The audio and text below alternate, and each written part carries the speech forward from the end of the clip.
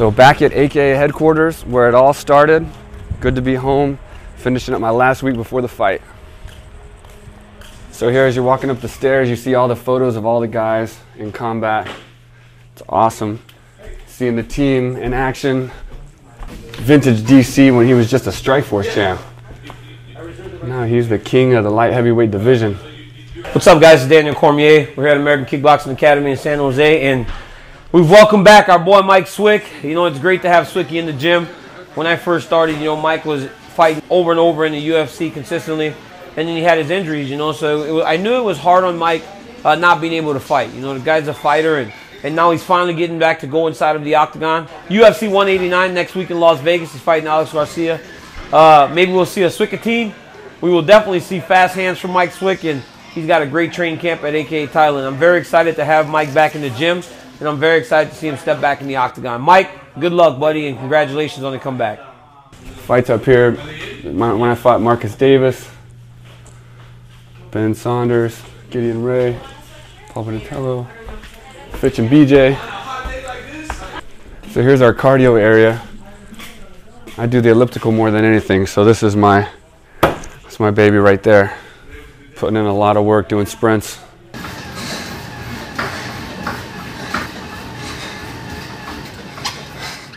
We're at AKA headquarters in San Jose. We're 13 days out of the fight. We've been here about 4 or 5 days. Being a Sunday, it's obviously closed. Javier Mendez came in and they did some pad work together, and Mike's doing a good 20-30 minute session on the elliptical to keep his cardio up.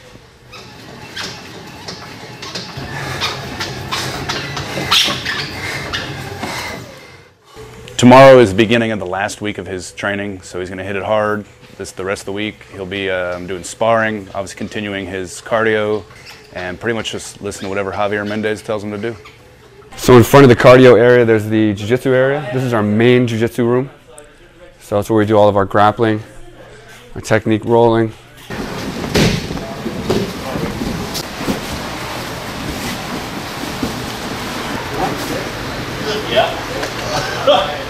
Germany brand.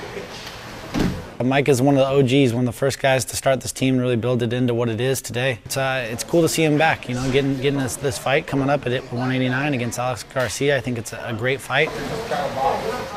Stylistically, it's a good fight to come back on, and I think Mike should go out there and perform really very well. He looks sharp, looks clean. I think the time off has given him a chance to heal and get healthy and come back with his head in the game. You know, I think he's healthy. Seems like he's fighting with a clear conscience, and I'm excited to see what, you know, the outcome. But it's great to have him back.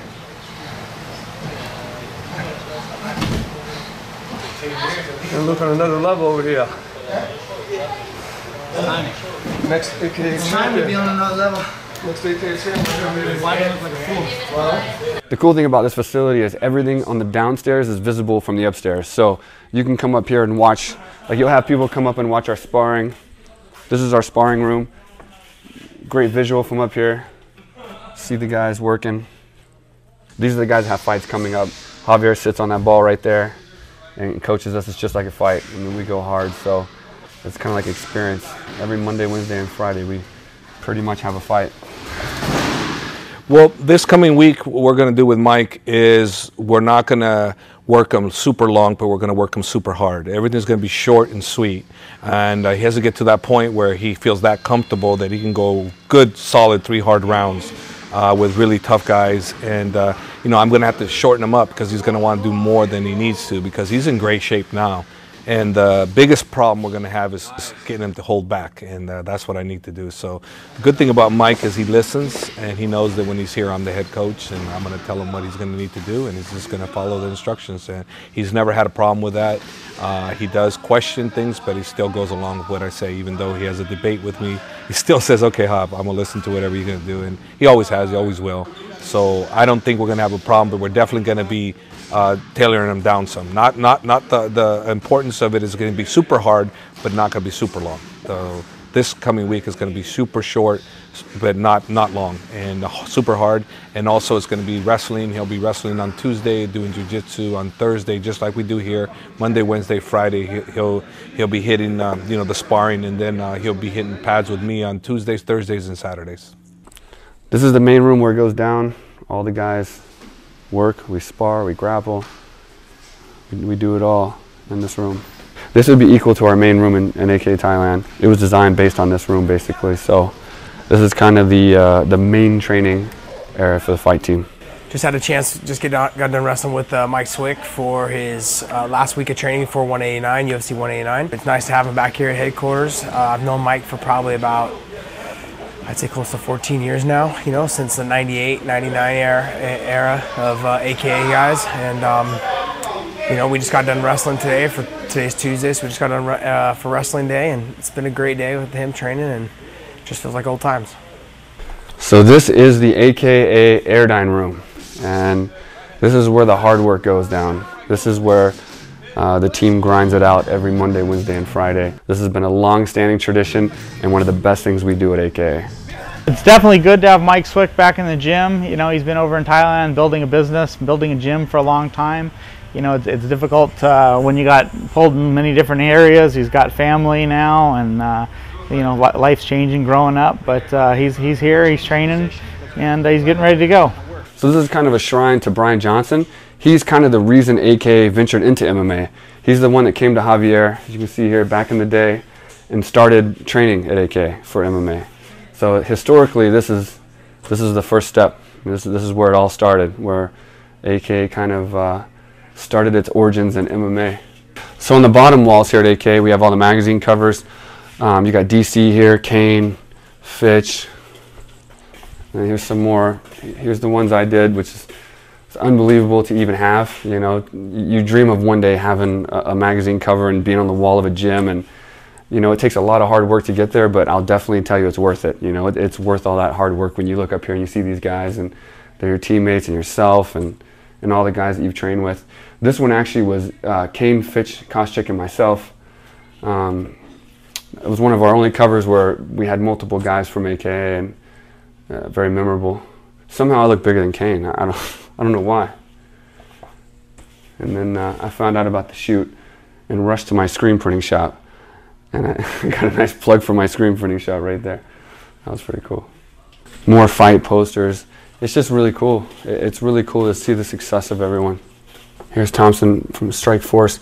He's almost on every poster. I mean, he's one of the originals here, and he's had so much success. I mean, he's fought in every show at every level and done really well, and still going strong. You know, still one of the best fighters in the world. So he's a true pioneer of Team AKA. So this wall is a shrine to how AKA kind of started. This is a Capitol glass shop in 1985. As you can see, Javier training people inside of a garage. And that's kind of the very beginning. So he had the Union Avenue Academy till 97. I actually came out and tried out in 98. It was the Hillsdale. They had moved to Hillsdale, and that was the first time I tried out for the team. I had to try out with Frank Shamrock and the guys. So it was right after this when I first came. Some people might not know, but the team here, after Brian Johnson, it was transformed into kind of Team Shamrock. And Frank Shamrock was kind of he was the first big star we had at AKA, and he was the head of the team. So he's kind of where AKA started with Frank Shamrock. Everybody came in to train with him. He was the head of the team. And here's a lot of his stuff. He was a superstar when we all came out here. He was fighting UFC, and he was the most well-rounded MMA fighter in the world. So today's 4th of July, another holiday spent at the gym. This is the last training session for this week. Hoff came in, the guys came in. We had a really good workout. I feel really good. This camp's really came together. It's been awesome to come back to headquarters here and train with the guys and finish up my camp and get ready for Vegas. I'm pumped, I'm confident, I'm excited, I'm healthy. It's going to be a good one. What's up? We just got here at AKA headquarters, and it's amazing. It's also interesting to see Mike training here. Obviously, he spent his whole life training here, working here. Mike training here is, you can see it's a kind of a blast from the past. We're basically getting ready to head to Vegas for fight week. So today's the last day where we'll see Mike in action here at AKA headquarters. It was amazing to see like AKA sign and come in, and as soon as you walk through the doors you can feel like the history behind it all. It's an honour to be here after all the hard work and everything we've been doing. 23 months now we've been going. It's been an amazing journey, an amazing ride, and it's unbelievable to be here. So the best part of being back home is being with the family. I'm here with the kids today at the sports complex in Silver Creek and my daughter's first soccer game. She's a little late in the season, so she doesn't have a uniform yet, but she's wearing a UFC shirt, which is amazing. So if you're gonna wear something, let's wear that. And I'm here to support her. Have a good day. When Savannah was born, I came home for the birth, obviously, and that is when I decided to take the fight.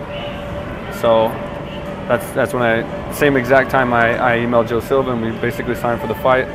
Got to hang out with her for a few weeks in San Jose and then went to camp. So unfortunately I missed the last couple months, which I'm trying to make up for now, but it's good to see her. Thanks for watching. So Mark has all the basketball experience. He's tall, he's played basketball his whole life. He thinks he can beat me. Won't happen. I'm not even a basketball player. I will manage to beat him somehow. Guaranteed. Guaranteed.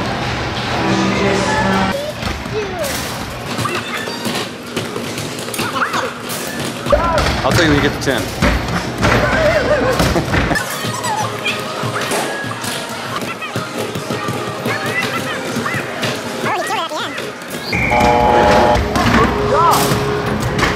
All right, 47.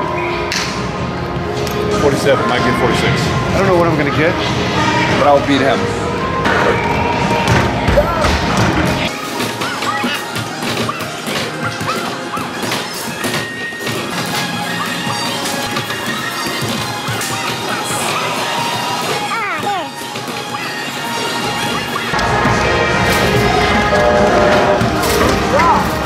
All right, that's 57. I do believe that makes me the winner. So it was a fun day today to hang out with the family and spend some quality time with the kids. It was good times. Also play a little basketball with Mark. You know, that's his passion. That's his whole life. And anytime I can slap him around at it, I take pride in that as well. My passion in my life, huh?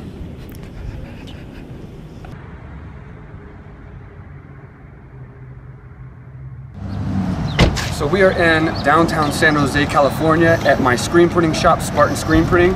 A lot of people don't know I own a screen printing shop, but I've had it since 2008. So I'm gonna go check on it, see how things are going, show you the business. So this is the showroom. This is some of the stuff we've done. Obviously we're big into fighting. So we've done fight posters, fight shorts. This is Daniel Cormier when he fought at HP Pavilion. We also have Josh Thompson up here. So this is the original Ultimate Fighter Season 1 finale fight poster, signed by all the guys. You got Loden Kincaid, Florian, Rafferty, Sanchez, Sanford, Lieben, Karolexis, Koscheck, Schoenauer, Southworth, Griffin, Thacker, me, Quarry, Hoger, Bonner. But it's cool, man. It's like, that's like 10 years ago, so historic. And then we have all these other fight posters from all these other fights I've been on. Fighting with Randy Couture and Vanderlei Silva, Horace Gracie, Matt Hughes, Rich Franklin, George St. Pierre. So a little bit of history. So this is Jeff Gomez. This is my business manager and does a fantastic job keeping things afloat here. Yeah. I've been here for about 4 years now. Basically run things A to Z. All right, heading out to the warehouse. This is basically our, this is like our training facility. This is AKA Thailand out here for us. This is the training facility. So basically the clients come to us with artwork.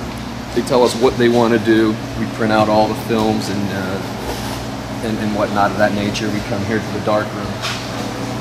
From here, we burn the artwork that the customer provides us to these screens.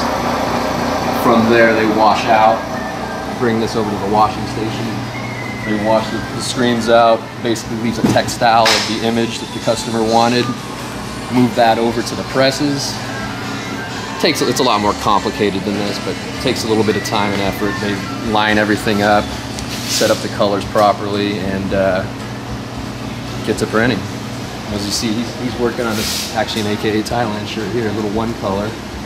They're pulling ink through the mesh, just get a little bit of muscle, and drop it through the dryer to cure.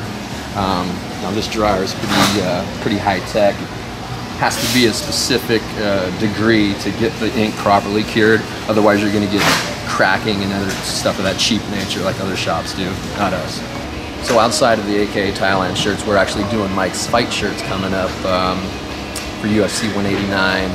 So as of right now, he's working on the first of many of Mike's fight shirts for UFC 189.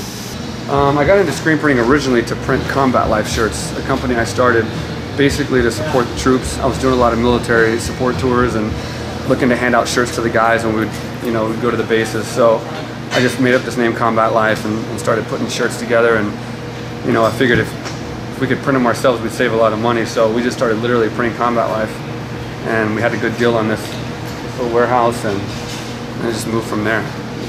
We ended up doing Combat Life and then just doing more, and now it's a full-scale print shop catering to people all over the country. Some of our bigger clients are Cisco, Barracuda Networks, Tesla's one of our latest and biggest, the 49ers, of course. Obviously, we do a lot of the local schools and whatnot, so we cater to anything from small to massive. So this is the Combat Life bunker. It's top secret. Can't show you the majority of it, but I'll take you into the clothing. Don't look at the password, it's top secret. So this is the Combat Life storage room. This is kind of where the company started, just printing stuff for Combat Life. So as far as the military for me, I'd always wanted to go in the military growing up. That was always a big passion. And because I continued to pursue fighting, it took off, and then one thing led to another, so I never got to enlist.